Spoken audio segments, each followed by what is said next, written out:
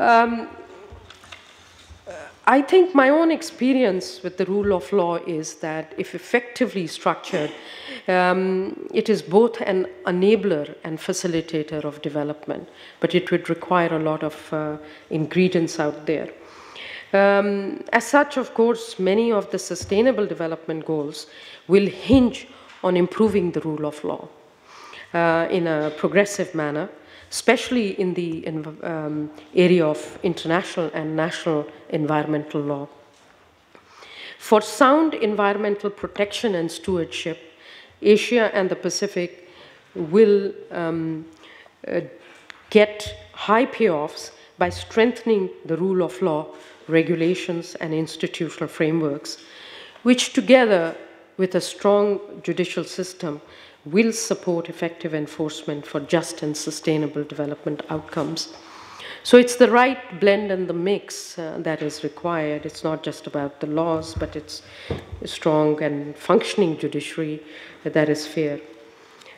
In line with Rio +20 outcome document, The Future We Want, and the Rio +20 statement on justice, governance, and law of environmental sustainability, I do believe that this roundtable provides us with an opportunity to explore the linkages between the rule of law, good governance in the management and execution of environmental law to reinforce the sustainable development goals. In interest of that, I will really share with you 4 messages before I get into them. One is the rule of law is indispensable for achievement of the SDGs. Second, agreement is needed on key principles of rule of law. Third, there is need for a review of the state of national and regional environmental law in Asia and the Pacific. Fourth, partnerships are critical for strengthening institutions and knowledge sharing to improve regional and global frameworks for environmental law.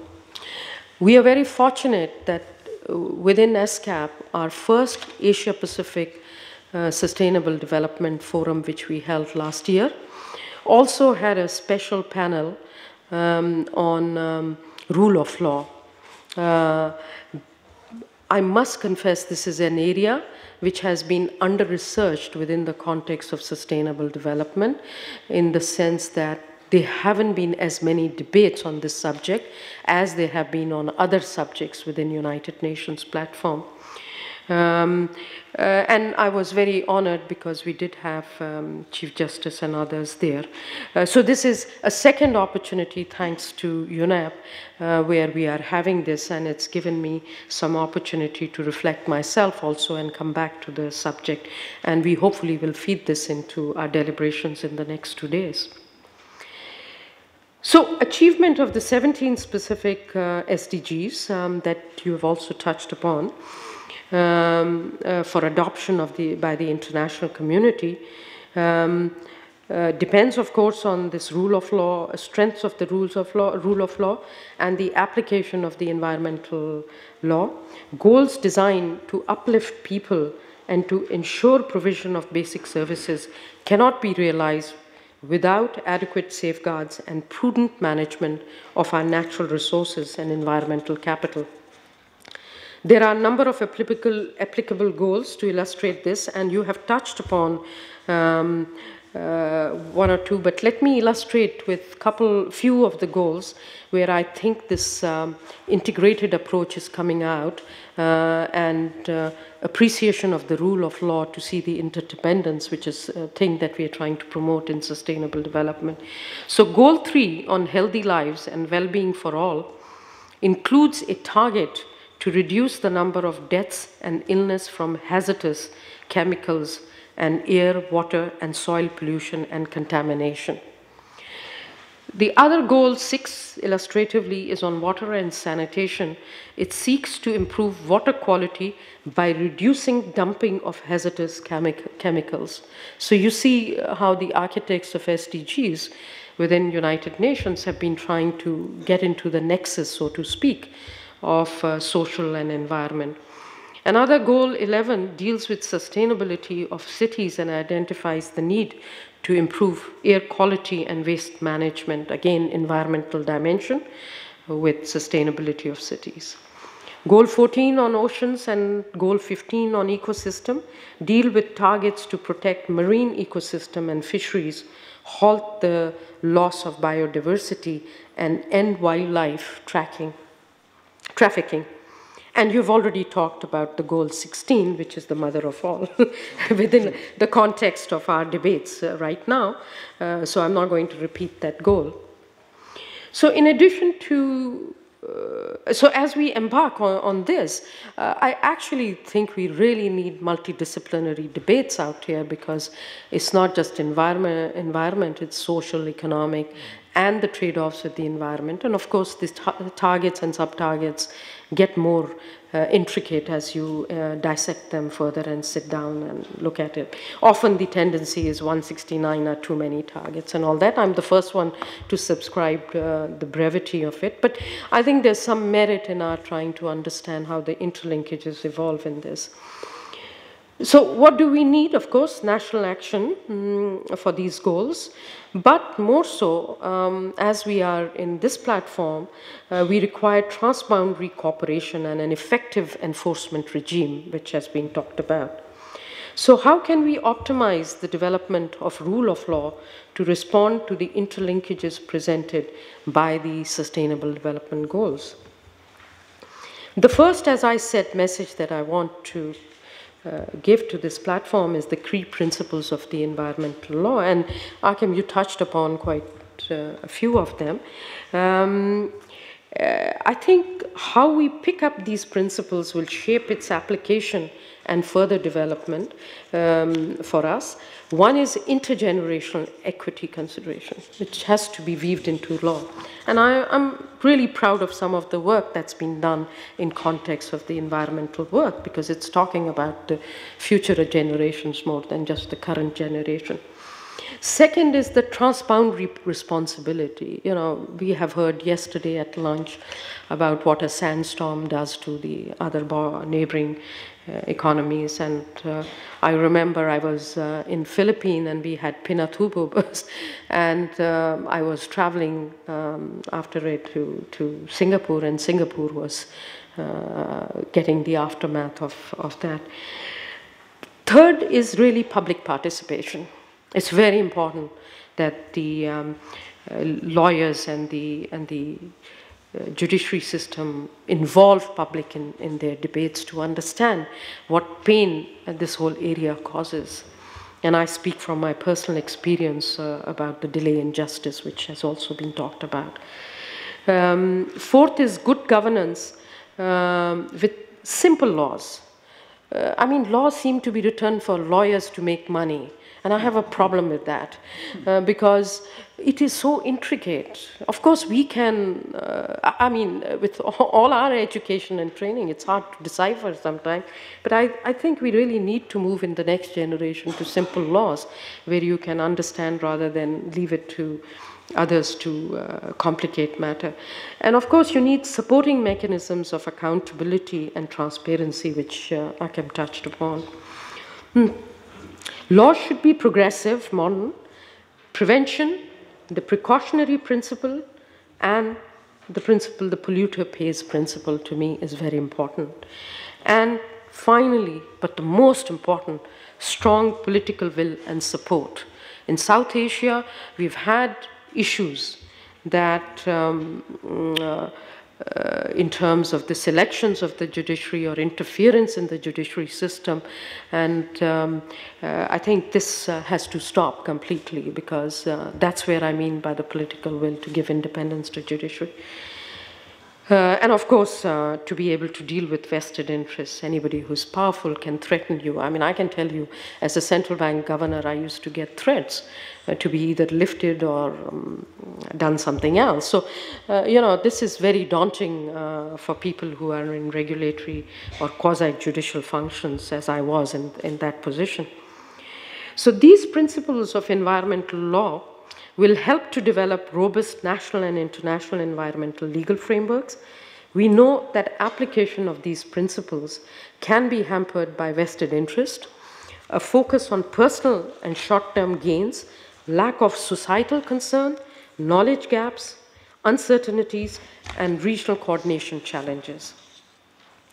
We must draw on, of course, another important area, which is science, to understand the complexity of natural systems and effectively manage competing interests. Science, technology, and innovation can also provide us with technological solutions that allow environmental protection and economic development to coexist in harmony. It's doable. Advanced technologies for clean energy generation, waste management, and sustainable agriculture are just a few examples of how trade-offs can be managed. Clear and transparent national and international environmental frameworks can provide the right market signals and incentivize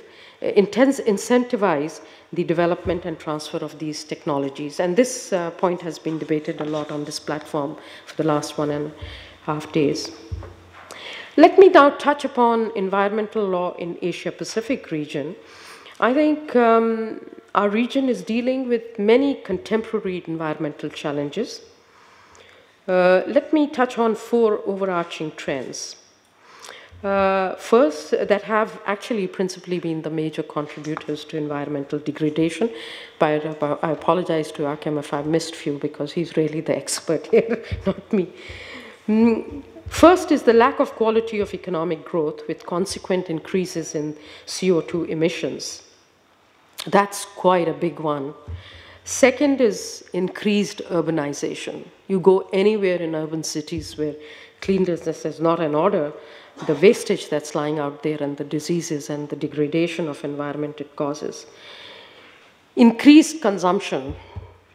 I mean, we are reading now literature on obesity, which tells you, what excesses have done.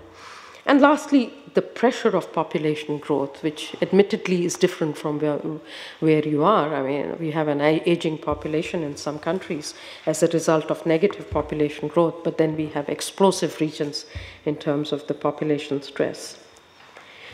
Attendant environmental impacts are not limited in scale to any one country. Smoke from forest fires cross borders and creates health hazards for neighboring countries. Development of hydropower resources has transboundary impacts on downstream fisheries and agriculture. I mean, we see this fascinating debate going on in the borders of China, India, Pakistan on the hydropower resources and what's happening to the water basins also and the big rivers. Biodiversity loss continues with Southeast Asia, sub-region alone projected to lose up to 42% of biodiversity by 2100. Cross-border implications necessitate the development of improved international environmental legal frameworks and adherence to the principles of the rule of law. And getting cross-border understanding of what your law is versus what their law is very important, and thinking about the commonalities between the law is very important. Strong judiciaries with right expertise are core to the rule of law. Constitutionalism and enforcement of rule of law has to be thought through. Without an effective judiciary, we will end up with constitutions without constitutionalism, which in turn will directly undermine the rule of law. Stronger environmental law underpinned by the rule of law can ensure that markets function efficiently to deliver environmentally sound outcomes, and that investment is allocated optimally without undermining natural and social capital. More emphasis also needs to be placed on addressing violations, and I was so glad to be there this afternoon, pertaining to illicit trade, smuggling of chemicals, hazardous waste, logging of timber, wildlife exploitation, depleting natural resources, ozone depleting substance. And there is a positive story, and there is continued issues surrounding all this, including the dumping of toxic waste. Greater visibility and reach of the rule of law pertaining to environmental law is needed to curtail these activities and minimize negative environmental impacts. There are many good examples of Asia-Pacific initiatives working to foster regional cooperation on environmental law and its enforcement. We don't have to go far off. The Mekong River Commission promotes the Mekong River's effective coordination of water resource use and environmental management. The ASEAN Agreement on Transboundary Haze Pollution lays ground rules for 10 countries in Southeast Asia to reduce haze pollution. Not everything has been done, but at least it's a good beginning. The Convention on International Trade in Endangered Species, a global treaty protecting endangered plants and animals from exploitation, has been ratified by almost the entire Asia-Pacific region. Lastly, the Asian Environmental Compliance and Enforcement Network is a group of 13 member states in Asia which promotes improved compliance by its members with environmental legal requirements and good practices among the regional enforcement agencies. The first Asia and Pacific International Colloquium on Environmental Rule of Law, convened by UNEP in Malaysia in December, promulgated a statement on environmental rule of law, which provides a useful starting point for a regional dialogue. So compliments to our team here. The constituent elements of environmental rule of law were outlined as adequate and implementable laws, access to justice and information, public participation I talked about, accountability, transparency, liability for environmental damage, fair and just enforcement and human rights. Thus there is a broad understanding and commonality of views out there. So what do I do sitting out in ESCAP? Of course, I worked on some of these elements and I've been scratching my head. And I do feel that rule of law has a lot of relevance in virtually each of the three dimensions. But now that we are out here, and given that I have read quite a bit in terms of catching up, I think strengthening the rule of law and harmonization of rules and legislation is a prerequisite for our ESCAP intergovernmental platforms. And I say that also in terms of the awareness raising, which is very critical, to promote regional cooperation in the implementation of sustainable development. Rule of law plays a significant role in promoting transport laws for us, regulations and related services. This is all the work that we are involved in.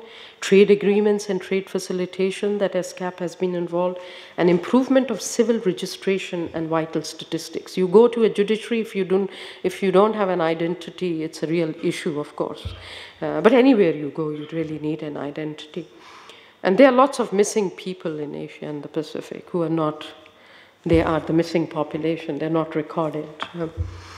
There's much to be learned, shared and scaled up in terms of the implementation and enforcement of environmental law. And more work is needed in strengthening the institutions that support these processes, such as courts, tribunals, like the one we just learned about from our Indian colleague, and enforcement agencies. So in conclusion, I don't think I can do justice to this topic. It is so broad and so deep. Suffice to say that the loss of environmental capital not only impacts our environmental sustainability, but it impacts our social and economic fabric and the dimensions of the sustainable development. Recognizing this, we are reflecting on how the strengthening the rule of law, good governance, and environmental law can be mainstreamed in our debates of the sustainable development in our region. Of course, closer regional cooperation, which is a mandate for ESCAP in environmental law or other laws, will be critical for effective action.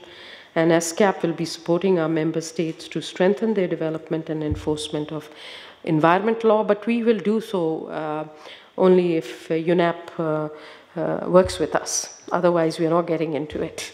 I can assure you, because it's a very tall order. So since Akhtar and I have a memorandum of understanding to be signed, there may be an amendment to it if he agrees. So we welcome our partnership and collaboration of UNEP and other global institutions in this effort, but it is our shared obligation to the next generation to leave them with clean air, pure water, and healthy ecosystem, which could drive the prosperous and inclusive economies we want.